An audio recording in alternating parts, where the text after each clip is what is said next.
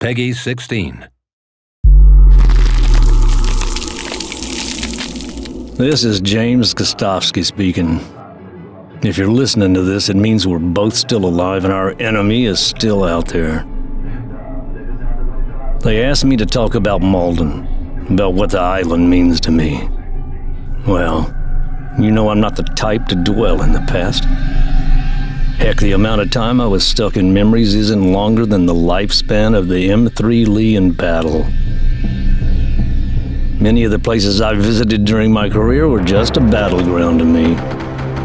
But now that I think of it, the soil from which the Malden trees are growing is the same land into which I buried my friends years ago.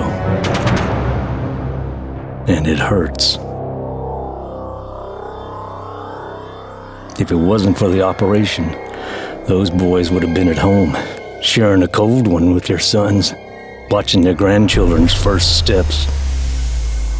I remember blood soaking the ground, bullets burrowing deep into thick walls, but none of this could change Malden's ever-present serenity.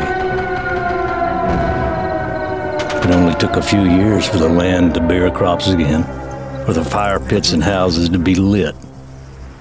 The island is everlasting, not like you and me. Phase 3. Wait for my signal.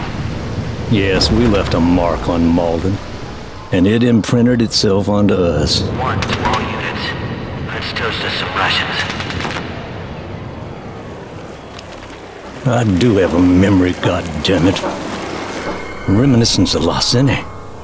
The silhouette in daybreak's mist still sends chills down my spine. And to be honest, I never saw a sunrise as impressive as the one ascending over the red roofs of La Trinité. These scenes are buried deeper than the bodies of our enemies. But after all, it's just an island.